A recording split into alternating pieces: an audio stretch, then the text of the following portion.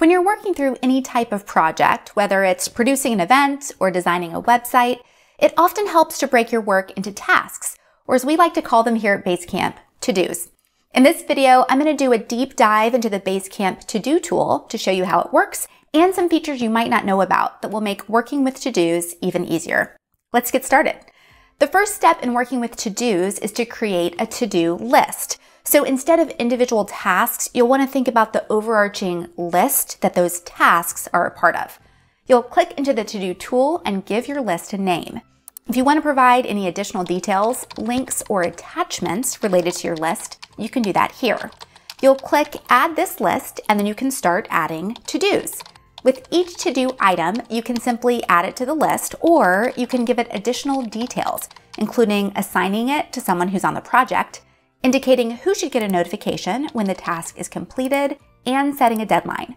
You can also add additional details in this notes section, and when you do, you'll see a small gray icon letting you know that there are notes included on that task. Mousing over that area will pop up a preview of those notes. Now, two things to know when you're assigning to-dos. First, when to-dos are given a deadline and assigned to someone, those tasks will appear on their schedule. They'll also get a notification reminding them the day before the task is due. And if the task hasn't been completed by 9 a.m. on the due date, they'll get another notification then too. The other thing to know is that you can assign a task to multiple people. It will show up on each of their schedules, just like if you were assigning it to just one person. But the to-do can only be checked off one time. That works great if there's one shared task that multiple people are working on. When it's done for one person, it's done for everybody. But if you're trying to create tasks that each person needs to complete separately, you'll want to make individual tasks for those. We have some examples and suggestions in our help guides, and you can find those at the question mark at the bottom right corner of your screen and just type in to do. Now, when you're getting started with any project, my suggestion is to do a brain dump of all the to-dos that need to get done. Get it out of your head and into Basecamp. And not to worry, if you haven't figured out all the details as you're working through your to-do list, you can always add them in or change them later. If you hover to the right of a to-do item and click Assign and Schedule, that will open up the details and you can make changes right there. You can easily add multiple to-do lists on a project, each with its own tasks underneath the heading. And nothing is permanent at this point. You can easily drag and drop tasks from one list to another. You can also rearrange the order of your lists with a simple drag and drop. As you start to organize your to-dos, you might want to break down a list even further and create a sort of sublist.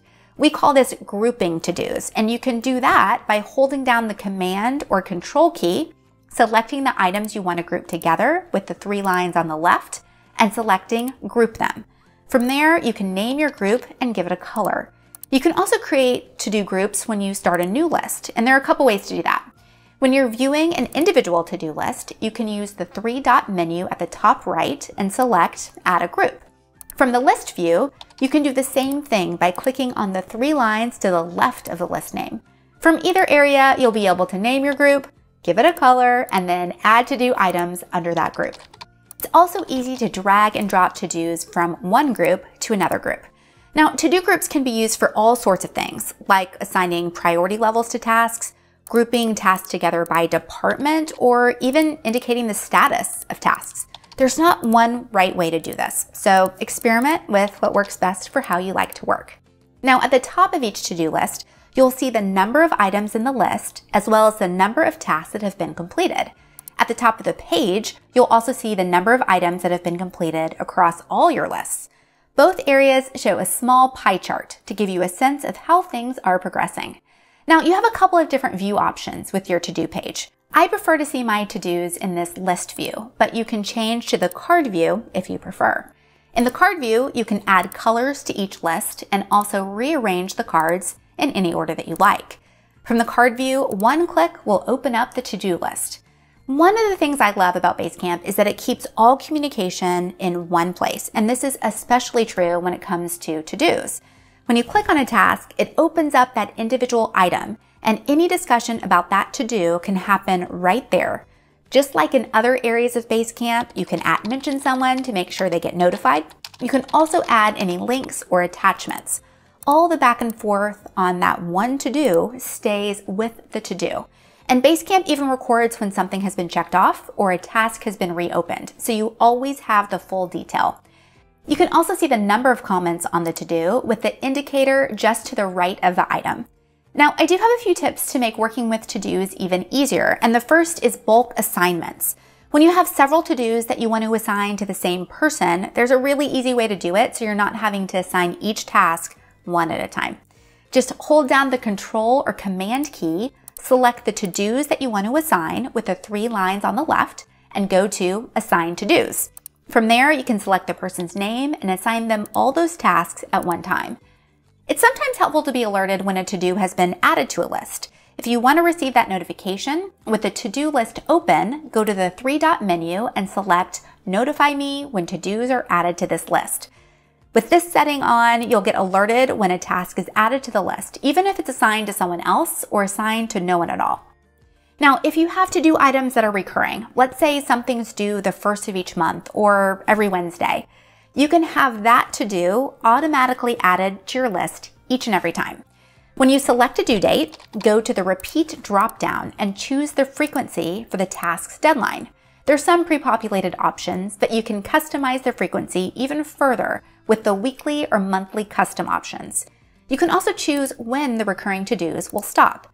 The circular arrows indicate that the task is repeating, and when a repeating task is checked off the list, the to-do is refreshed and the next due date is automatically shown. And my last tip is actually a to-do list game changer.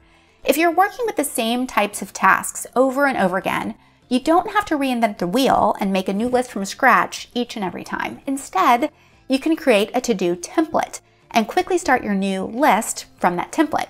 To make the template, you'll click New List and then go to Use a To-Do List Template. You'll create a new template and give it a name. You'll add to-dos just like you would directly in your project. And when you're ready to make a new list in a project from the template, you'll go to New List, use a to-do list template, and select the template you want to use. Basecamp will spin up a new list based on your template. One thing to note here is that your new to-do list will be named after the template, but you can easily rename it with the 3-dot menu at the top right. To-do list templates work great for things that consistently follow the same steps, like publishing a blog post or a podcast episode, or even tasks that need to be completed each time you onboard a new employee or a new client.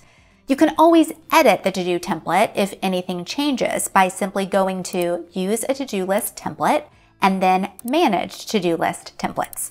Any changes you make will take effect the next time you spin up a list from that template. Okay, you're ready to go. Brain dump those to-dos, set some deadlines, assign some tasks. You got this.